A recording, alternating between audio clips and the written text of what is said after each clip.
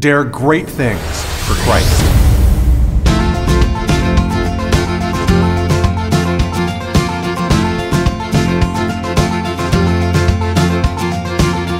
Christ calls us to dare great things.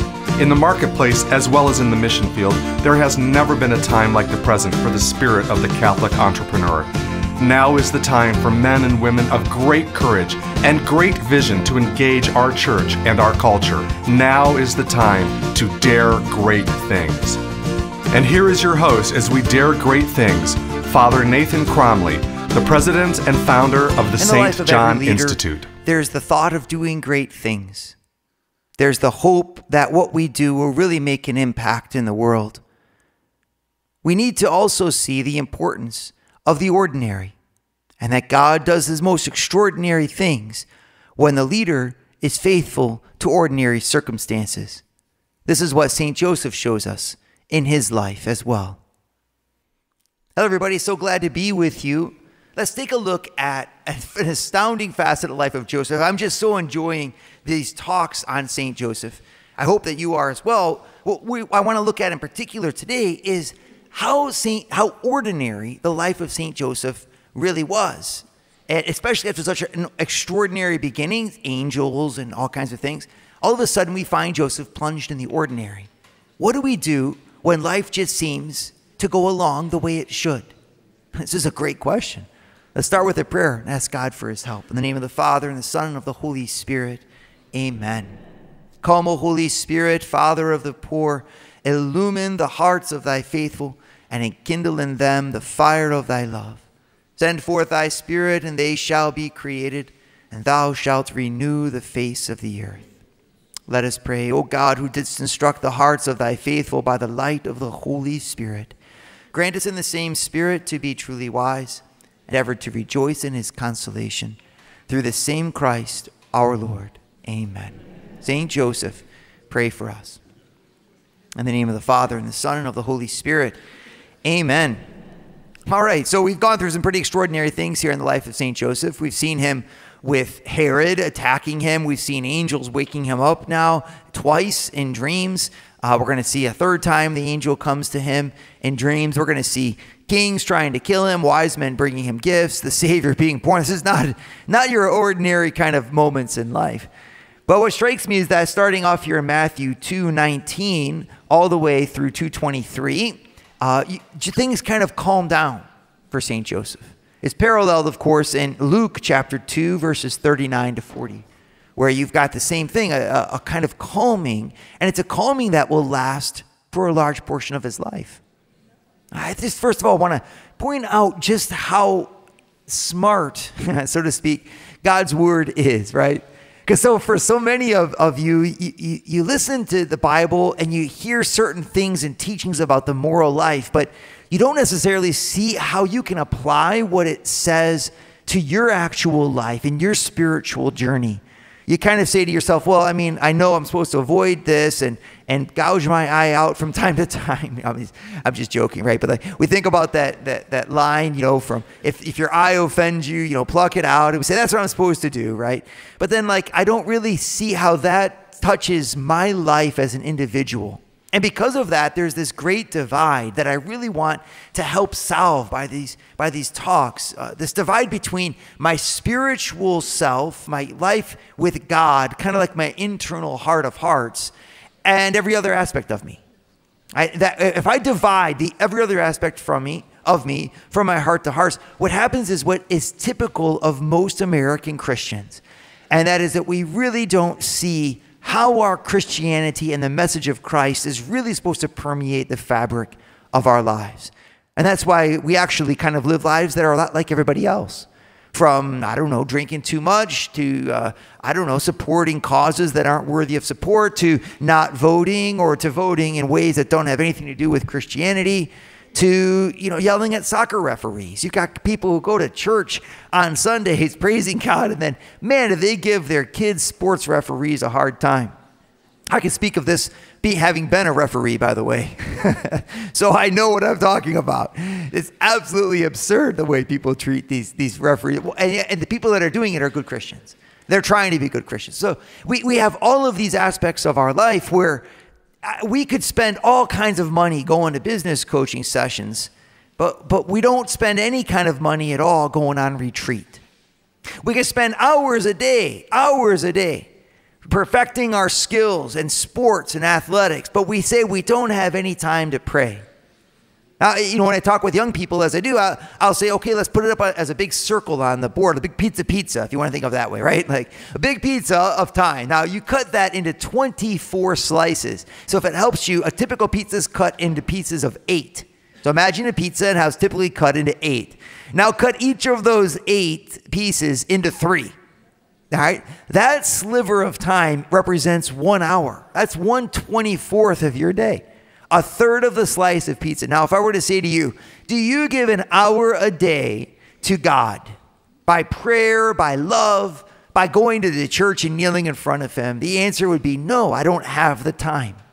And you say, well, just when are we going to get the time? Because if I were to go to heaven, I would say to God, hey, God, everybody would be so happy and they would just come flocking to church if you would just give them 1 more hour in the day.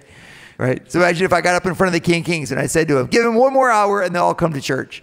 Right? I mean, like you think you'd say, oh my gosh, absolutely, Father Nathan. I'll give them 1 more hour. Would they give it back to me? I'm like, yes, because they already have 24. So I give them 1 more, they'll all come back, I think the Lord would say, tell them that if I've given them 24 and they can't figure out how to give me 1, they're not going to do it with 25. And just the sad fact of the matter is, I think God is right. And when I look at that as a shepherd, I'm like, okay, I don't think that everybody's bad people and that we're, and we just have to become more disciplined, etc. I think that we have to learn to see the value. And that's what I want to do. To dare great things for Christ, I have to see how my greatness coincides with his gospel. And what we want to do at the St. John Institute is show the link. Well, here there's a great link, right? There's God's word showing me concretely things about my own life that I would be surprised by. On the one hand, we've seen in the life of St. Joseph so far how God's call has called Joseph into suffering. He's had to leave behind his home city and his own life and flee to Egypt.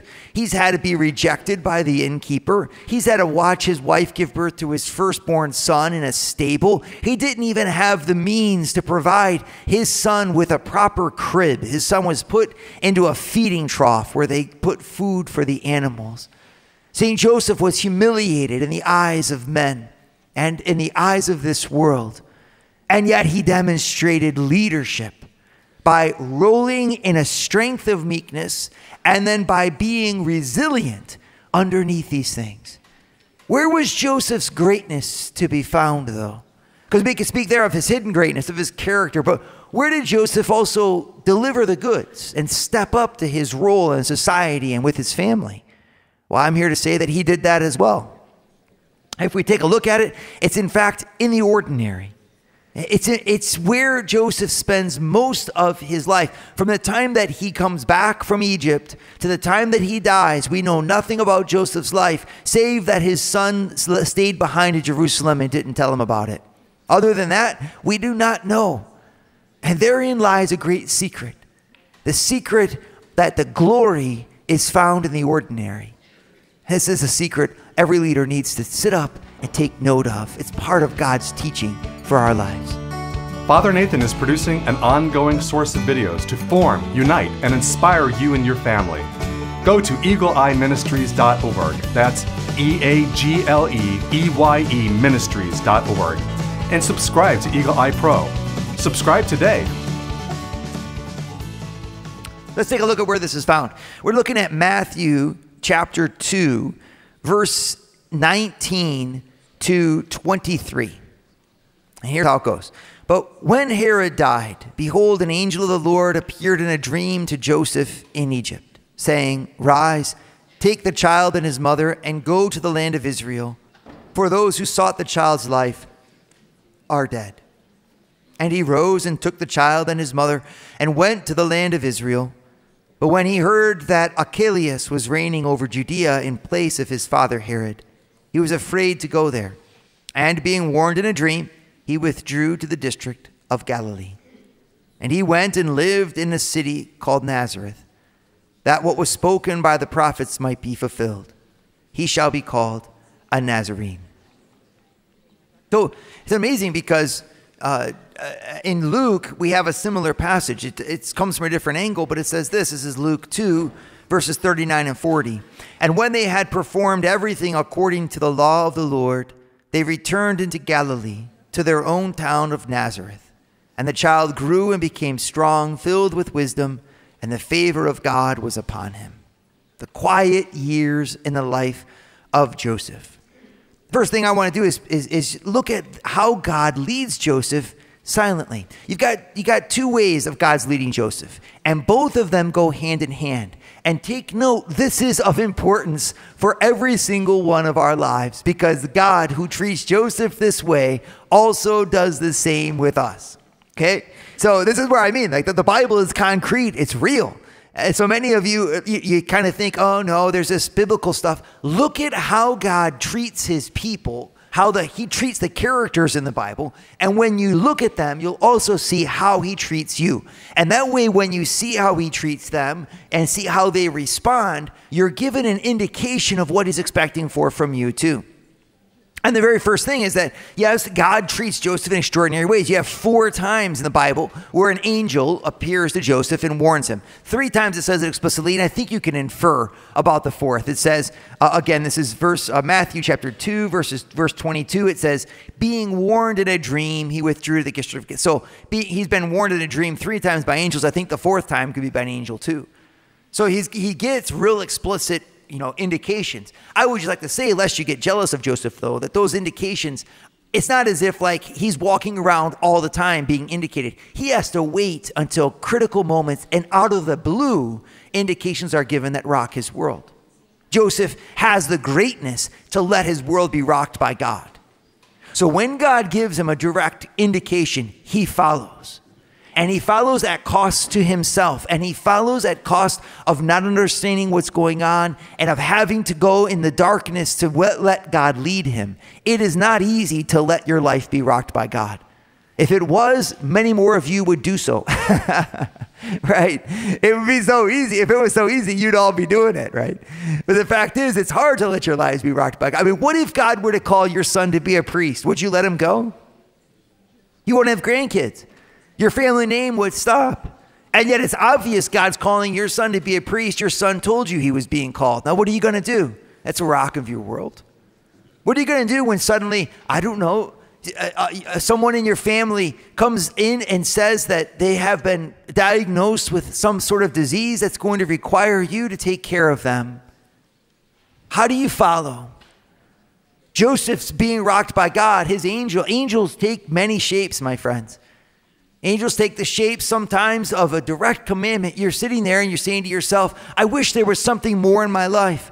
I'm listening to Catholic radio because I'm desperately trying to find some meaning in my life greater than myself. Maybe that's also an angel by God coming to say, do not be afraid to open yourselves to the great things God is asking for from you. Whenever God calls directly, it always rocks our world. Look at James, John, Peter, Andrew. They were fishermen. They're out there in their boats. They're literally mending their nets. And our Lord comes and he says, follow me. And you know what they do? They leave their nets and their boats and their father and they follow him. Again, we think, oh man, it's so easy. I just wish an angel would come and tell me. If an angel came and told you, would you do it? Sometimes it's a lot easier to say, oh, no angels for me. I'm just doing fine, Every time an angel comes to Joseph, he's got to wake up from sleep and do something, It's so funny. I don't know if an angel ever says, you know what, finish your sleep, Joseph. It must be hard to be St. Joseph, He never got a good night's sleep. He's always being woken up by angels and running around doing stuff, The fact is, God does speak in extraordinary ways to Joseph, and Joseph has the greatness to follow. But what's neat about this story of Joseph is that it's not just in great things when God calls, but it's also in the ordinary. Joseph, take a look here in chapter 2, verses 19 to 23. Joseph gets pushed around. Herod dies. So that's the first thing. So it's not just like, and then Joseph decided it was time to go out of Egypt and confront Herod, and like Rocky Balboa, he rises from the mat and he goes towards. This is not what happens. Instead, he has to wait for Herod to die. Herod dies. An angel of the Lord appeared to him in a dream, in Egypt and said, rise, take the child and his mother, go to the land of Israel. For those who sought the child's life are dead. But if you note the word of the angel, it's not very specific. Go to Israel. Sometimes God is like that, isn't he? He's not very specific. He says, go into business. And then you're like, well, what part of business? What kind of business? Well, I mean, just go into business. You know it was business. You knew that was it in general, but you weren't quite sure which way. And so then you try to shift careers and you feel terrible about it because, I mean, like, how do you shift careers? But you're kind of called to do so, right? And he has to, look at what Joseph does. He rises, takes the child and his mother and went to the land of Israel. That's verse 21. He fulfills what God told him to do. But now he's got to keep going. But when he heard that Archelaus was reigning over Judah in place of Herod, the angel didn't tell him that. He has to hear, listen. He's told things. He has to adjust and pivot. He hears something he doesn't like, and now he has to make his own judgment. No angel tells him.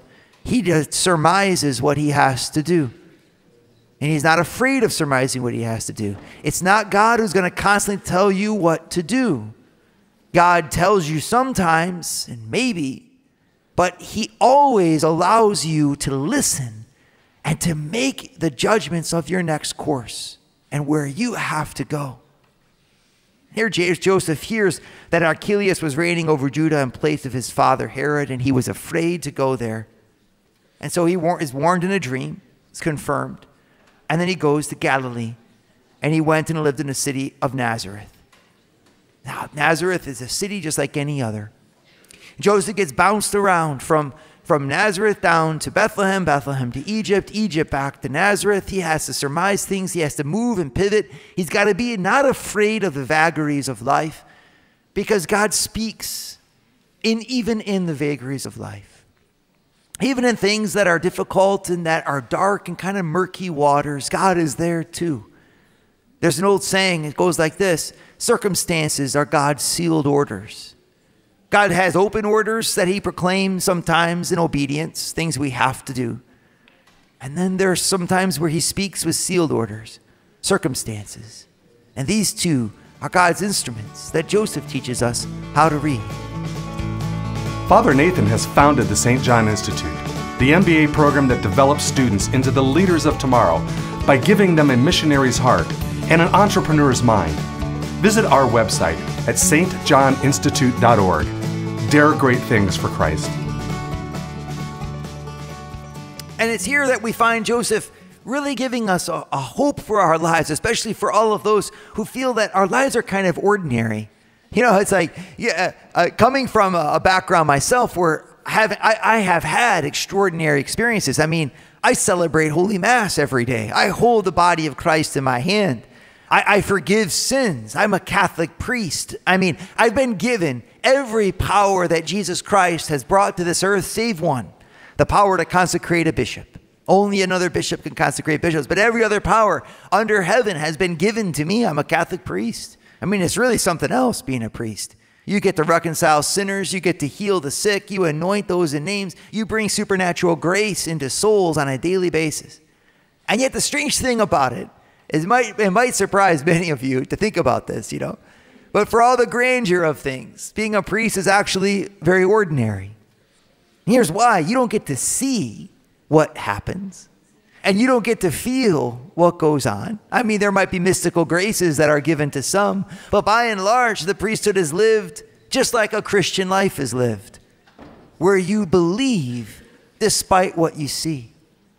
And what seems like an ordinary thing is actually, when seen by faith and in the viewpoint of God, extraordinary indeed. I'll take, for example, you know, if you look at it, look in the life of St. Joseph here. What is he supposed to do? He's supposed to raise his family. And finally, the extraordinary events seem to stop. If you take a look again at Luke chapter 2, it's very simple. Verse 40, the child grew, became strong, filled with wisdom, and the favor of God was upon him. Very simple. I mean, the next thing that happens is that they go to the temple. Jesus stays behind. And after that, it says, verse 52, Jesus increased in wisdom and in stature and in favor with God and man, period. The next thing, Jesus opens up his ministry in Luke chapter 3. And what about that vast majority of time? Between the time he was 12 and the time he was 30, that's 18 years. of ordinary, where Jesus grows.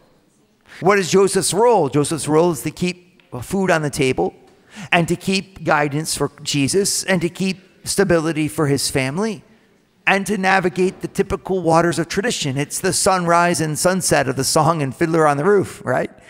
Sunrise, sunset, swiftly flow the years. And it's the day in and day out of the ordinary. And to think that God asked Joseph and asked the Virgin Mary and asked his son, Jesus Christ, to fill this world with 30 years of the ordinary. It's astounding.